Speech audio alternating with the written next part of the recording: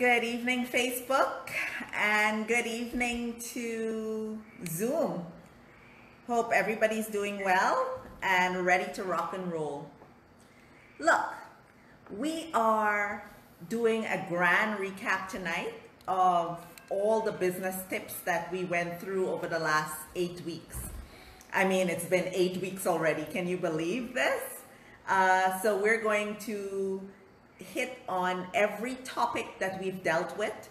We're going to summarize it and package it to a finished product. At the end of the night, you would be well on your way to getting your business reshaped or started. So let's get cracking. Hope you guys are doing well and hope you had a great week. Now, the objective for the last 8 weeks basically has been me giving you my thoughts as I went through my restructuring process, my thought process, organizing my businesses, organizing my life. I basically shared with you the essence of that, and basically just wanted to assist at least one person, one entrepreneur to get their business started, get their business remodeled, and to calm nerves during this very trying time. And so I trust that these tips have been helpful for you, and you have been well informed as we go through. Now that we have completed 8 weeks, I want you to remember what our motto was. Our motto for the past 8 weeks has been, don't panic, plan. So as we end this tonight, I want to reshape the motto. The motto is, don't panic, execute as planned. So we're going from don't panic, plan, to don't panic, execute as planned, because you're now in the execution mode. Now, as usual, I'm going to give you a few mind regulation. I don't want you to be stuck in your ways. So in your view, no matter how experienced you are in the entrepreneur realm, I want you to please consider all these things that we have dealt with. Give them a shot. What do you have to lose? Just try to open your minds to something else, to do business differently, because we're indeed in a different time, in a different era, given the pandemic. So we need to do things a little differently. Again, I want to remind you that in order to gain your greatest success, your greatest wealth, you need to be disciplined. And that comes with introspective look. We have to look at what we've been doing in the past, how we've been doing it, and try to change that view. Try to organize ourselves. Do not be procrastinators. The world is not waiting on you. No one is waiting on you. So self-discipline is key. And let's not look to other people, other things for motivation. Let us look from an intrinsic perspective, inwardly, to motivate ourselves. So, you know, whether the guy on the side of the street is singing or dancing, we ask you to be mindful of what is going on in your mind, your mindset, so that you can motivate yourself. You can lift yourself to that higher level and tell yourself that you're going to achieve whatever you set out to achieve. So regardless of what challenges you're facing, what challenges the pandemic has brought on your life, on your business, know that you are responsible for you. You're responsible for your happiness, you're responsible for your motivation and your general success of your business. So intrinsic motivation. Now, just a reminder of the seven topics we've covered thus far. We've gone through budgeting. We dealt with stimulus packages, your internal customers, business planning. We covered restructuring and recalibrating your business. We also did revolutionizing your corporate brand. We touched on customer service and external customer service from an external perspective. And we will need, in my view, all of these 7 topics in order to survive and during the pandemic and even after the pandemic. So I encourage you to please look at those videos whenever you get the chance, or just brush up tonight and follow as we go along, so that you'll be in good order for taking your business to that next level. Either your existing business or your new business that you're about to start. This is a really serious time health-wise, but financially it can really make us or break us. So the choice is ours, and I really encourage you to, you've been with me for 8 weeks now, I really encourage you to launch out deep and conquer this thing. Take control of your financial destiny. Don't hope and wish and dream, but plan and execute. Now, we dealt with budgeting. We dealt with a few things in budgeting. But even before you start dealing with budgeting, there are a few things that you needed to look at. You needed to look at what liabilities you have. And we explained that liabilities are things that you owe. So anything that you owe to someone is a liability. So that could be the mortgage for your business, the business loan. It could be whatever, maybe you have something out on hire purchase. Whatever your liability is, we ask you that you list it and you have a full view of exactly what you owe. Sometimes, I don't know about you, but sometimes it's easier to just close your eyes and pretend that you don't have debt. But that is a very dangerous view. The body tries to shield itself by wishing things away or pretending that they don't exist. But the reality is we can achieve so much more if we understand where exactly we stand. So that's why understanding what your liabilities are is a very key point. And the other thing is, what are your assets? What are the assets that your business owns? And obviously you can apply this to your personal finances as well. What are the assets that you own? Thirdly, what are the income that you earn? So things that you may be selling a product, you may be selling a service, or if you are in the process of getting that business started, what income is coming in from another means? So jot down exactly what your income is and then deal with your expenses. What are the commitments? What are the weekly commitments, the monthly commitments that you have to meet? This may sound like it only applies for businesses, but it applies for everyone under the sound of my voice, and also those who aren't even listening.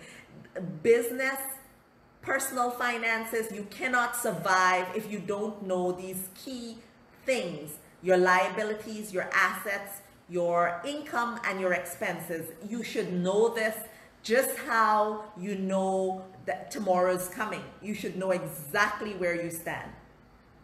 And you should have them listed, obviously. Now, create your monthly expenses and your associated income. So this is where we get into actually forming the budget. List exactly your expenses for the month. All the things that you need to cover for that month, list them. List all the income that comes in. So make sure that you put everything down on paper, on your Excel sheet, on your Word document, however you choose to keep it. But the fact of the matter is, you need to understand these key things in order to, you can't just wish that you're in a good financial health. You have to really look at where you are in order to see how you can get to another level. Okay, and be disciplined with your budget. What that means is, a lot of times we have our budgets for our business, but we don't follow. Put yourself in that position whereby your budget is like your key. In order to unlock your bank account, you need to know what you're spending going in your bank account for. So you have to look at your budget and then go into your bank account. Don't go into, unless you're going into your bank account to just view where you stood or where you stand to make sure that there are no fraudulent charges. But if you're gonna spend, associate that spending with your budget. The minute you start putting your monies in your purse and just pulling out chunks and spending, monies go like that. The minute you start swiping your card and not associating that swipe with your budget and tracking what you're spending, you're in for trouble. Your money is gone like that. A few tips with budgeting. If it's not on your budget, don't get it. So this goes back to discipline. If the item is not listed, you need to be disciplined enough to say, look, I am going to plan for this next month, but this month I am really not going to use that. Because as we know, we should all be seeking from personal finances and also your business finances. You should be seeking to set aside at least 6 months worth of expenses. So you should have an account where you're just planning for possible COVID-20, COVID-21, if there's such a thing. But the concept is you're planning for that time when your business isn't able to generate revenues, or your personal, whatever other means of income you have, you're not able to generate that income. So you're setting that aside for a rainy day, the older folks call it. You know, you hear a lot of pop-up videos speak about passive income and residual income. Those are all well and good, and the ultimate goal should be for passive income. What passive income, as we said, passive is basically just what it says. It's where you don't have to do anything. It's money while you sleep. When you wake up in the morning, ching ching, it's in your bank account. Passive, you don't have to use any energies per se or resources, added resources to make that money. It's just happening. And that passive and active income is basically where you are going out on the grind, making the money, doing what you need to do to get the revenues in. So the ultimate goal is to have residual income from various places, multiple streams of income, in order to be where we all aspire to be, where we don't have to think about how the next dollar is coming, is to have various streams of income. And when it comes to business, that then deals with diversification. However, you have to be very careful.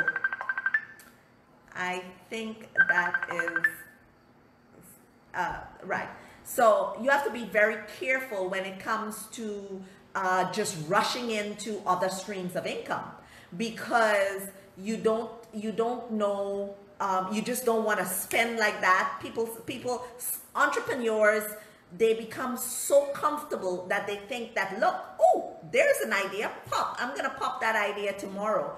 But if you don't budget properly, you're looking for trouble. So again, focus on that one active income. However, look at other means of diversification and plan accordingly. And that's where we're going to get into business planning. Again, I would like to reiterate that you should know your financial position at the end of every single month. Obviously, you should have a real-time POS system or a financial system, but at least you should be getting reports on a monthly basis. What accountants do and bookkeepers do, it's absolutely important. We need to understand where we stand financially, and we should not take that for granted. So no matter what business you're getting involved in or whatever business you're currently involved in, I encourage you to make sure that you understand where you stand financially.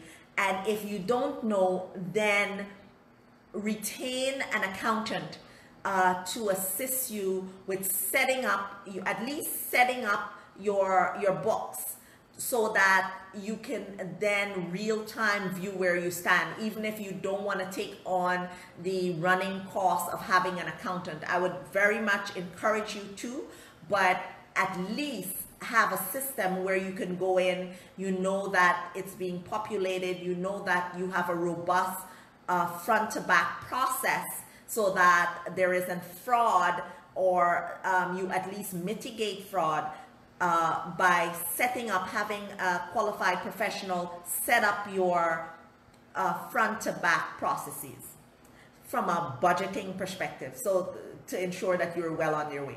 Now, the second thing that we covered is the stimulus package. And we said that throughout the Caribbean, and that has been our focus. The Caribbean has been our focus because the Caribbean is so close, near and dear to my heart. We have focused these past 8 weeks on understanding what the Caribbean is offering. And I encouraged you to look at your newspapers, view your government sites, ask your representative tough questions, so that whether that be your political representative, whomever, ask them exactly what the government has been doing. Check your national insurance schemes to see what is being offered. If you have a small to medium-sized business, again, and that has also been our primary focus over this time, SMEs, again, near and dear to my heart, because I believe any economy who wants to get into first world status needs to have a robust small and medium-sized sector. So make sure that you find out whether your government is subsidizing small to medium-sized businesses, and ensure that you capitalize and apply for those stimulus packages. Again, if you come into a stimulus package, do not make the mistake of becoming possessive, because money can influence people to be possessive, and so you forget the main reason why you applied for it in the first place. So if you applied for a stimulus package to assist with payroll, do that, honor that.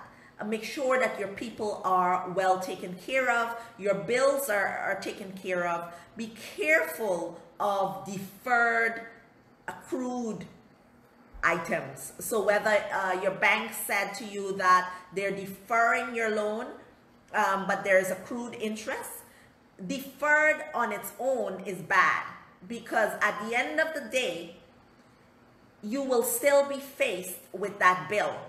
So it's just going to hide for a minute, but it's going to catch up on you. My advice has been to, if you can pay it, ensure that you pay it. If you cannot pay it, obviously you would need to do what is best based on your budget.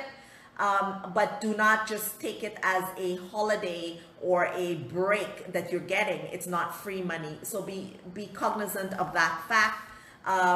You may have heard your central banks say that they are working with your local banks to defer your mortgages whether that be mortgages on your businesses or your personal homes, etc. Be very careful with that, and look at your budget again and ensure that you plan accordingly. Now, the third topic that we covered was our internal customers. And we stated that internal customers, or your employees, they're the blood of your organization, the livelihood of your organization. You need to really take a step back and understand these guys' value to your business. Again, like I said, there has to be a balance, because employees can also take advantage of you and really give you a bad reputation. And some people are really not disciplined. So you have to understand the people you're dealing with, because if you're not dealing with the right personalities, then you should not be afraid to sever ties and find new ones. But bottom line is, ensure that your people are performing their duties and they're well trained to perform their duties. Because if someone is not well trained, that may lead to demotivation and just disgruntled behavior, because they're not well trained on their particular function. Now, we also said that you need to ensure that you're looking out for them, especially during this time. We're dealing with human beings, and so we need to step away from just only looking at the numbers, but also understand that these are it's a whole chain effect, like we said during the presentation a few weeks back. It's your employee who's connected to their spouse, their kids, etc., etc. So the whole chain effect. Just make sure that you're cognizant of that fact, and pay attention to their level of engagement. How engaged do your employees appear to be? And if you notice hints of demotivation, etc., you need to investigate for them. And have frank discussions and expectations.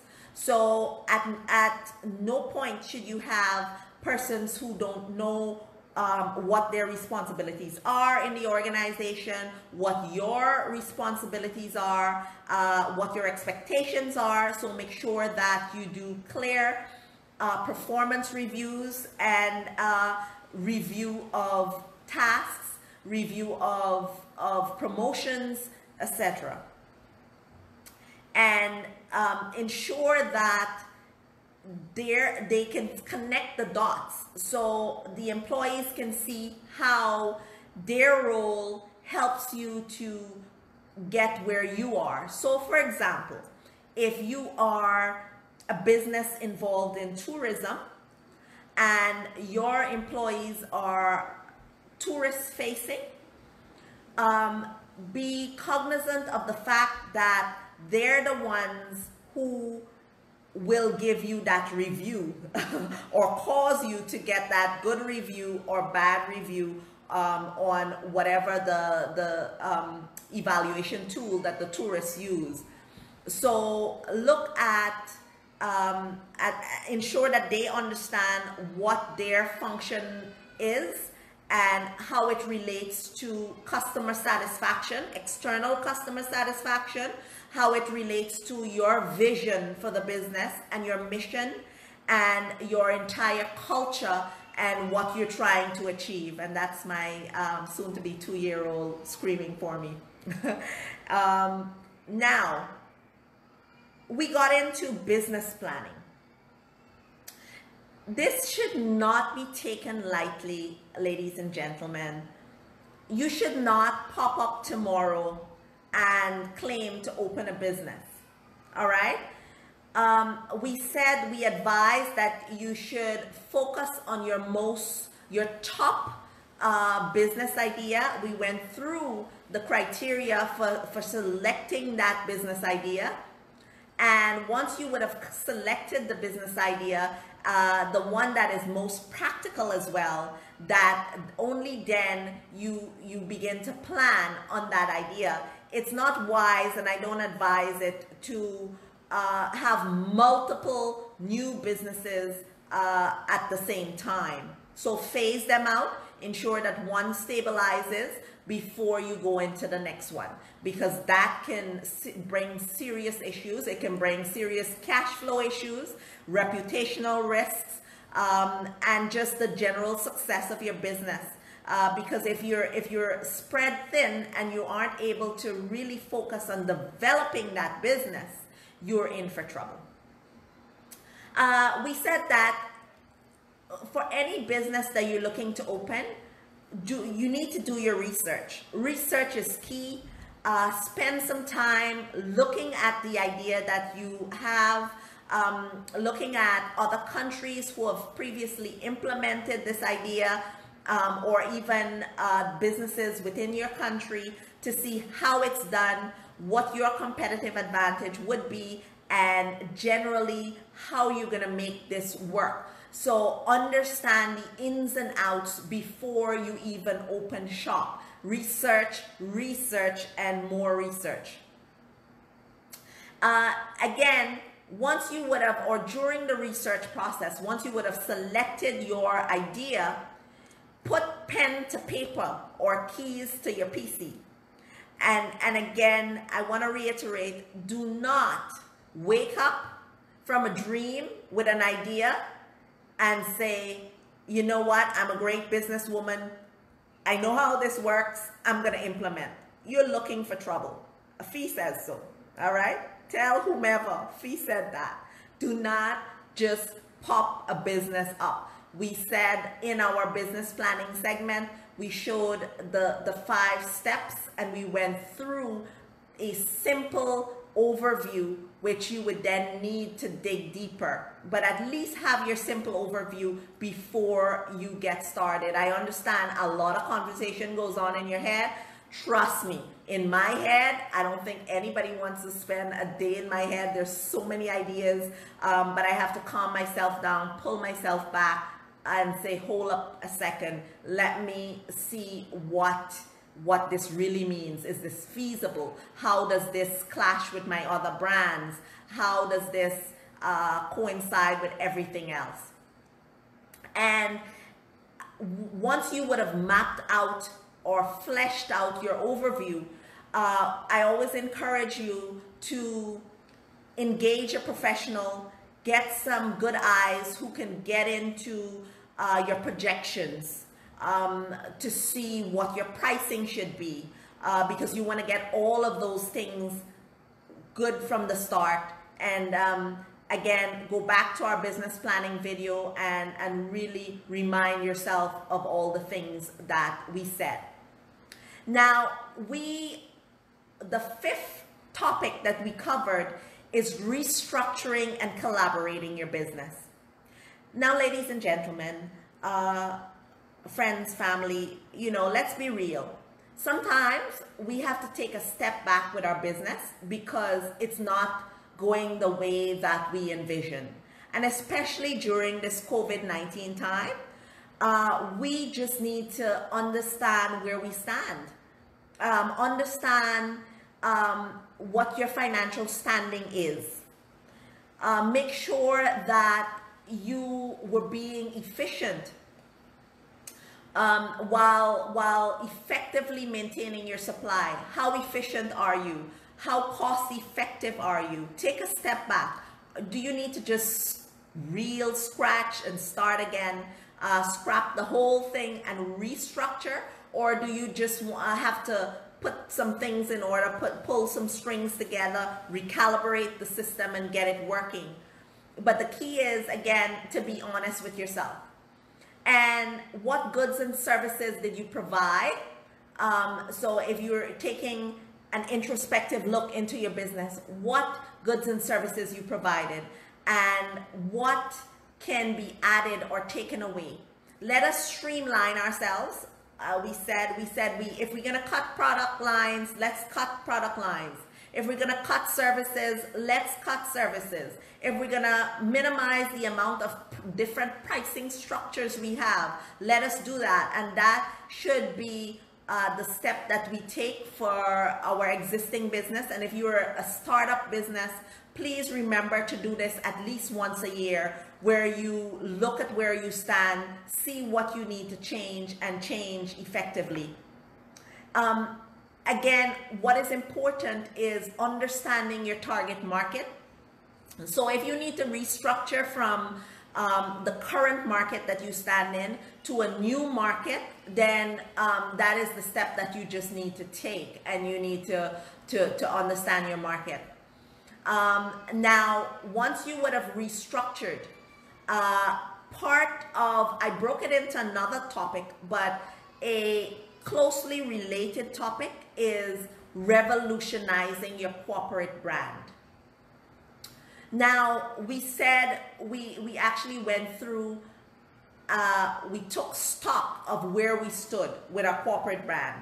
And by taking stock, we looked at from our vision, we looked at our mission statement, how is our logo, what our corporate colors look like, the entire shebang. How do you stand up as a business?